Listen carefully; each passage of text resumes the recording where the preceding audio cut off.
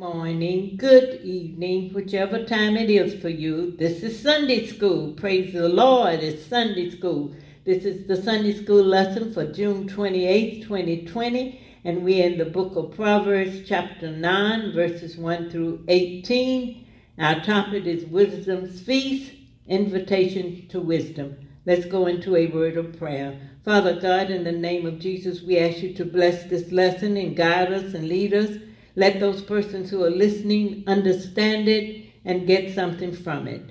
We thank you, Jesus, for this time in our lives, and we will continue to give you the honor and the praise. Amen. Okay, let's begin. I hope you got your Bible or your Sunday school book or whatever. We're in Proverbs 9, and here's the way we're going to work it. There'll be just 3 basic outlines. It's talking about wisdom's invitation to the banquet.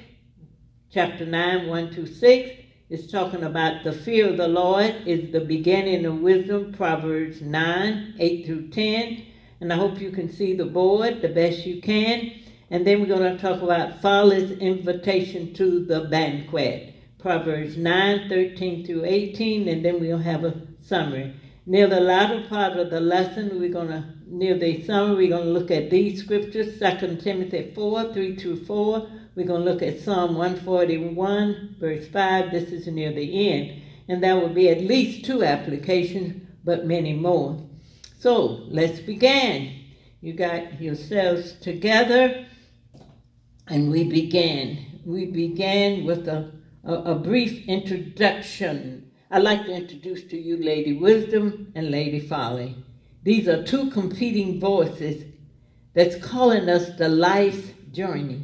Lady Wisdom, Lady Folly. And so why would you need this call from both of them? Well, you don't need it from Lady Folly. You really need it from Lady Wisdom. And don't forget that wisdom gives us instruction to the wise, yet the foolish suffer their own downfall. So by the end of the lesson, we hope you will be able to compare Lady Wisdom with Lady Folly as they invite you to a feast called a banquet. We hope that you will have the desire to walk the path of Lady Wisdom and avoid the perils of Lady Folly.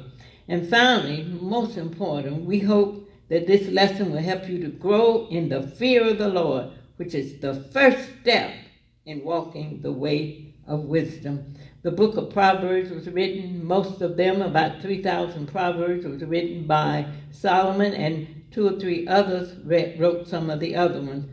But I want you to know that chapter 9, it is chapter 9 that talks about verses 1 through 8, that we have chapters 1 through 8. And then in chapter 9, it's sort of what, putting it together. So what is wisdom? Once more, talked about it last Sunday, still talking about it. And I have here a definition that will help you, because wisdom is loaded. It is knowledge. It is understanding, it is discretion, it is obedience, and it's instruction. But here's the key. This is godly wisdom. So everything about knowledge, understanding, discretion, obedience, and instruction must be based on the Word of God. And you must give reverence to God. And then you ask, well, what is folly? Well, it's everything else that contradicts wisdom, as simple as that. So both of these women are going to host a lavish banquet. But the outcome for the invitees are different. Each woman is eager to attract her guests. We learn from these two women that it is better to pay attention to Lady Wisdom than the teaching of Lady Folly. Okay? Now, Lady Wisdom is having a problem here, but that's okay. Amen.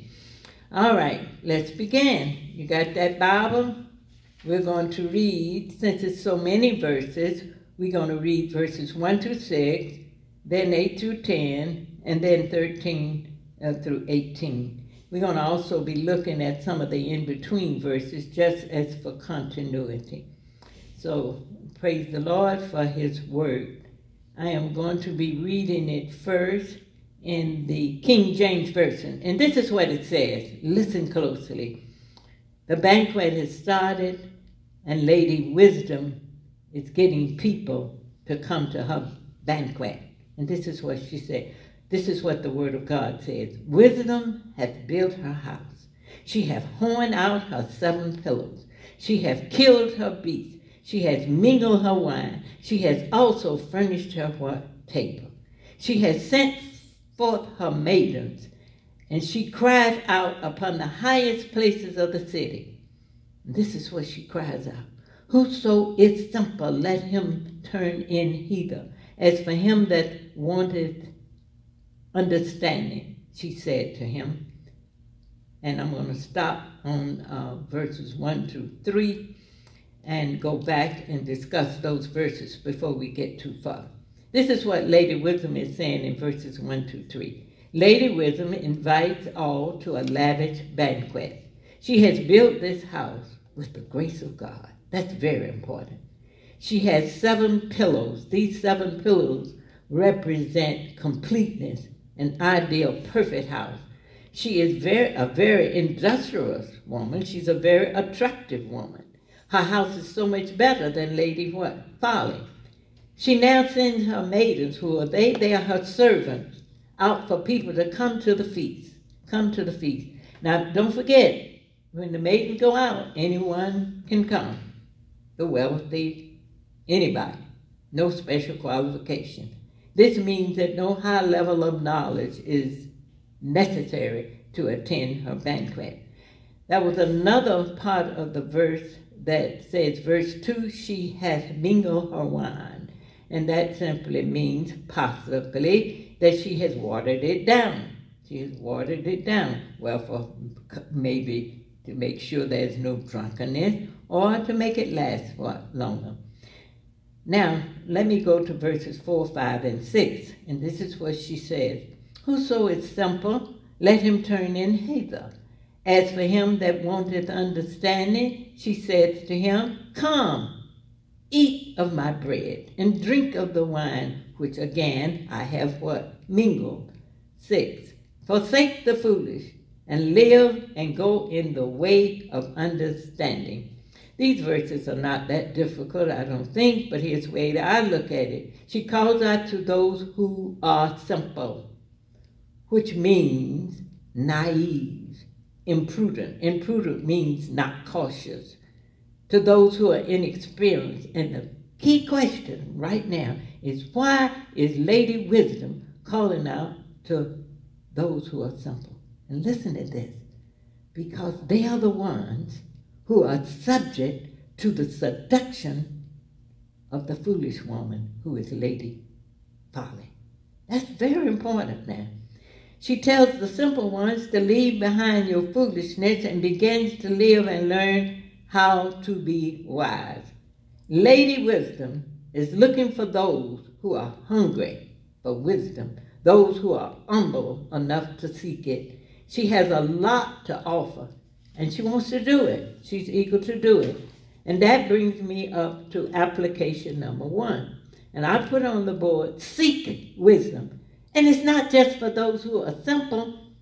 Some of us need to stay hungry for the wisdom and be humbly enough to seek it out. That's a person that does not think he's simple, but he is. And so that's a lot of us. We all need to get it together, and we need to seek God's advice and receive it from the Word of God. Amen. So I hope you got that. Part 1 of the lesson, which is an introduction to Lady Wisdom. Now we continue, and now we're going to look at Proverbs 9, 8 through 10. I will read 7 too for emphasis. And I'm still in the King James Version. And I'm on number 7. I'm with you. Are you with me? Thank God if you're with me. Thank God. And if I've lost you, I give you a chance, whoever you are, to get with me. And this is what verse 7 says. He that reproveth a scorner getteth to himself shame, and he that rebuketh a wicked man getteth himself a blot. Reprove not a scorner, lest he hate thee. Rebuke a wise man, and he will love thee. Give instruction to a wise man, and he will be yet wiser. Teach a just man, and he will increase in learning. Okay, let's look at verses 7 and 8 together. And I'm reading them now from the Living Bible. If you rebuke a mocker, you will only get a smart retort. Yes, he will snare at you. So don't bother with him. He will only hate you for trying to help him. But a wise man, when he is rebuked, will love you all the more. Verse 9, teach a wise man, and he will be wiser. Teach a good man, and he will learn more. Do you get what those verses are saying? He mentions that do not worry about correcting a scorner. You know what? He's going to hate you. But rebuke a wise man, and he will love you. Give instructions to a wise man, and he will be wiser, as the verse said. Teach a just man, and he will increase. So if you're like me, you read those verses and you said, what in the world are they trying to tell me to do? Well, firstly, you need to know that a scoffer is a proud and hardened beyond reproof. What a scoffer does, he mocks wisdom. Don't come here with all that stuff telling me what to do. But if you were to teach a person that wants to be taught, a person who is wise, it is better to teach the wise who will love the truth you give them. Now, the wise isn't great. He don't know everything. The wise person is characterized by a willingness to endure rebuke. That means you are wise enough to know that you need help. That's simple.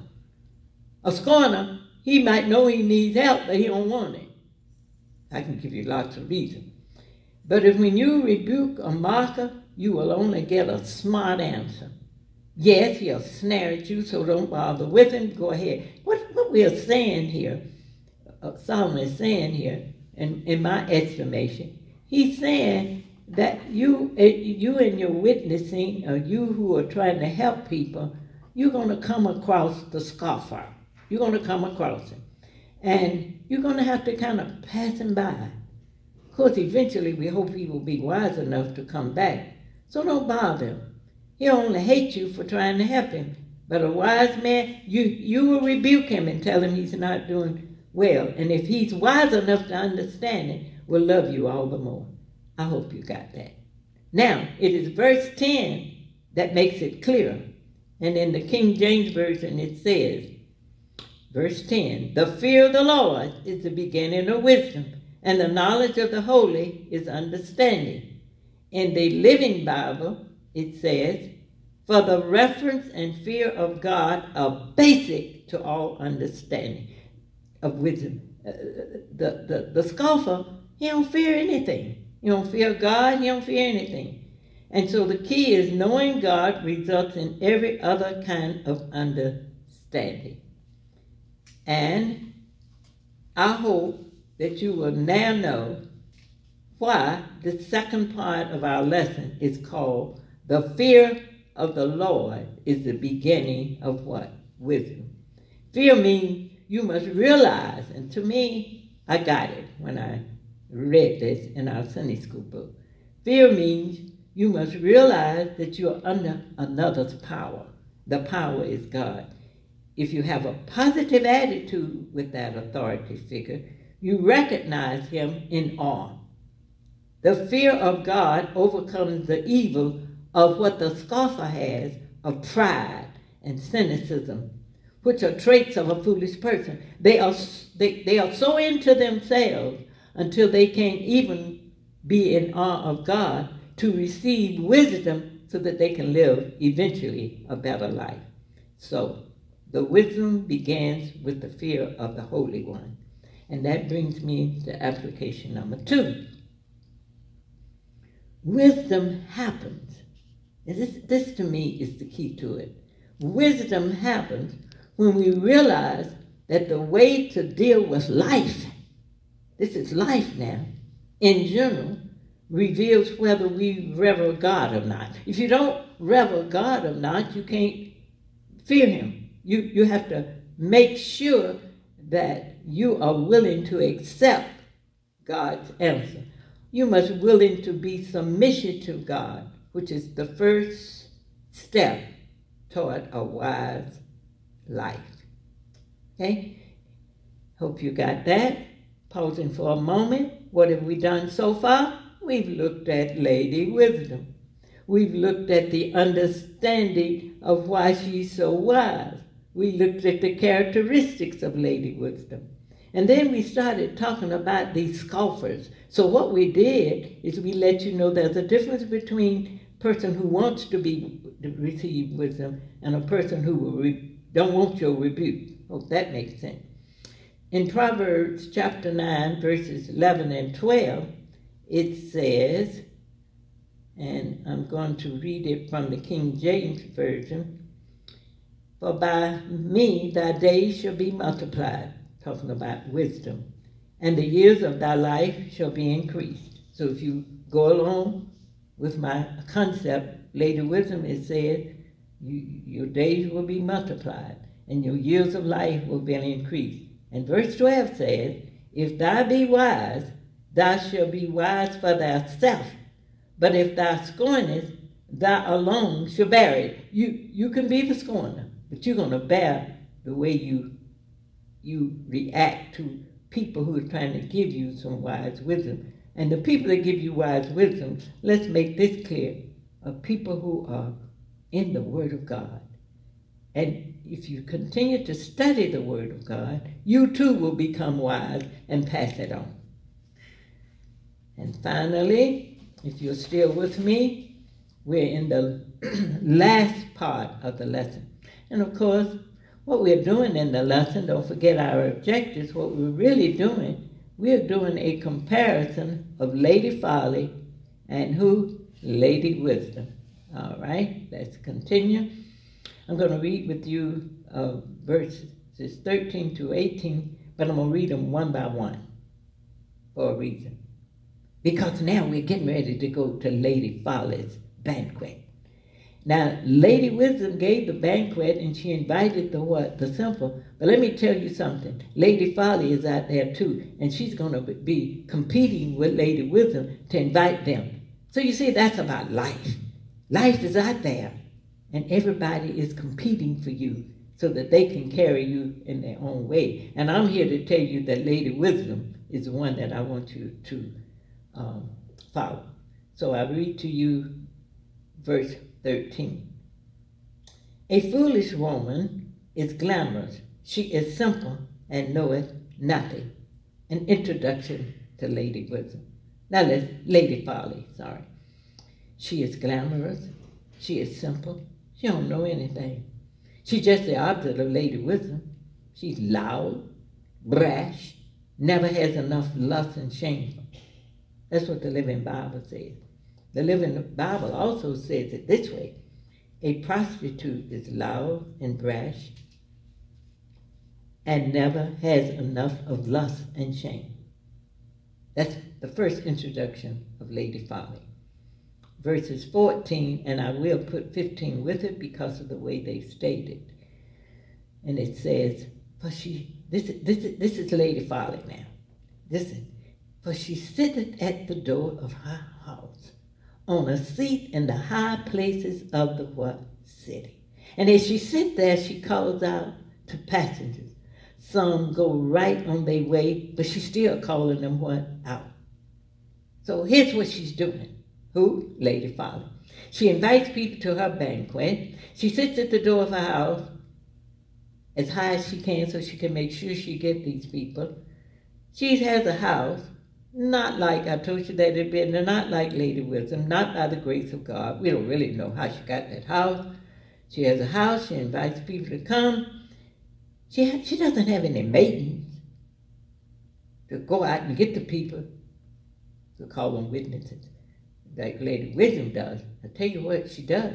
She just stands in the streets and she'll proclaim her mission. She has a few seductive words to get them to come in, and some of them walk in the path of right, and she tries to turn them aside. Don't go over there, Lady Wisdom. Come on over here.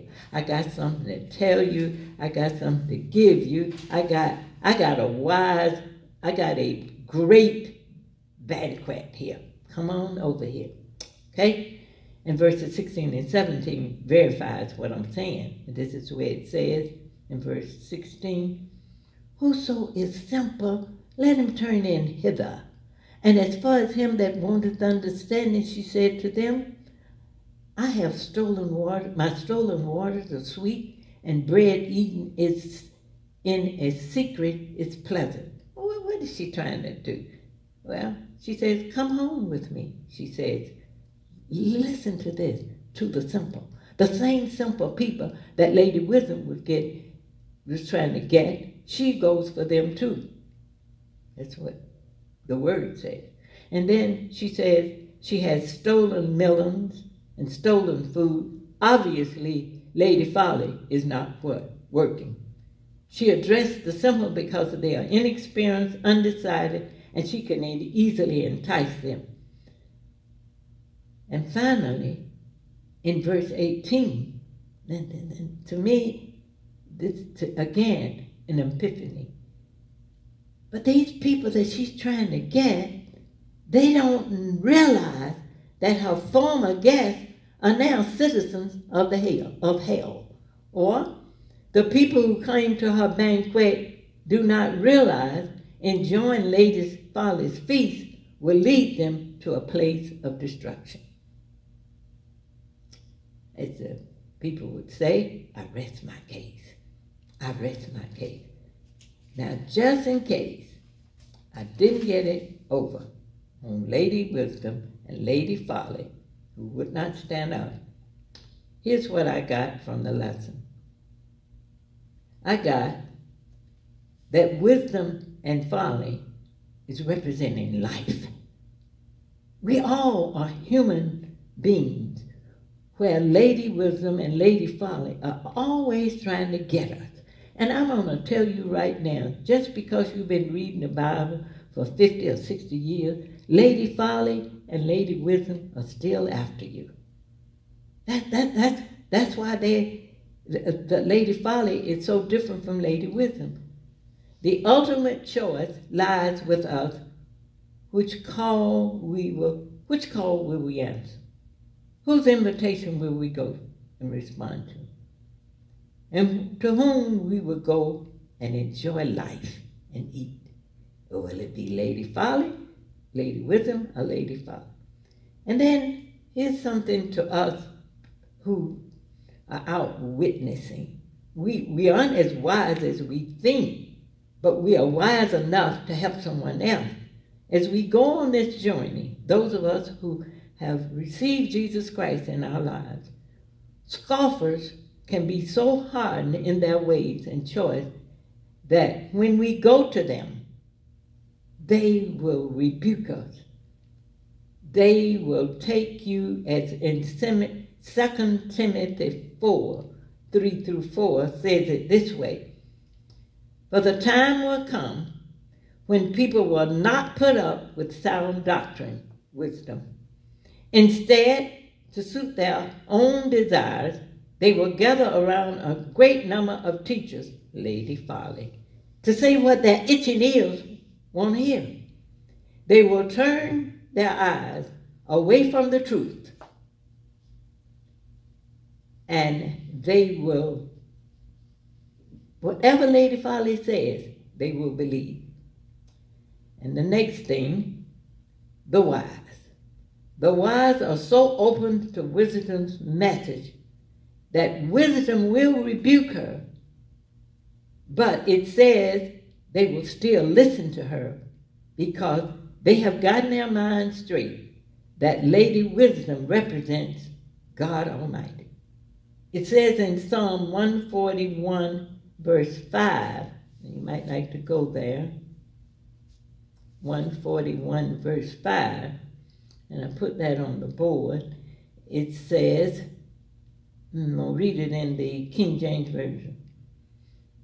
Let the righteous fight me, it shall be a kindness, and let him reprove me, it shall be excellent oil, which shall not break my head, for yet my prayer also shall be in their calamities. Everyday language. Let the godly spite me, meaning, let people tell me about wisdom. It will be a kindness, and if they reprove me, it'll be medicine. Don't let me refuse it. Don't let me, who is trying to live a righteous life, refuse it. But I am in constant prayer against the wicked and their needs. So I hope that makes sense. And finally, just a couple of more points here. Behind wisdom's invitation is Almighty God. So we say yes to wisdom and be reverent to God. So to heed the call of folly is to forsake the land of the living and join the company of the dead, those that will send you to destruction. And again, the fear and knowledge of the Lord will guide us down the path of a wise life. And I'd like to say, wisdom is calling. Will you answer? If you're not a believer in Jesus Christ, will you accept him? Will you believe in him? And will you confess your sins? And if you already accepted Jesus Christ, then here's another thing. Learn to grow in wisdom. Share with others what you've learned. And honestly, in my understanding, I hope that all of us will become students of Lady Wisdom. Let us pray.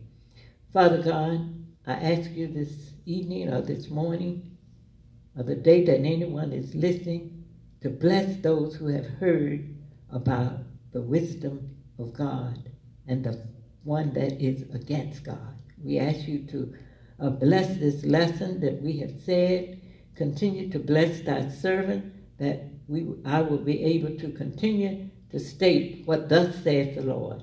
We ask you to bless those in our countries, in our states, in our cities, to be able to understand that the pandemic won't last forever. God is still in charge.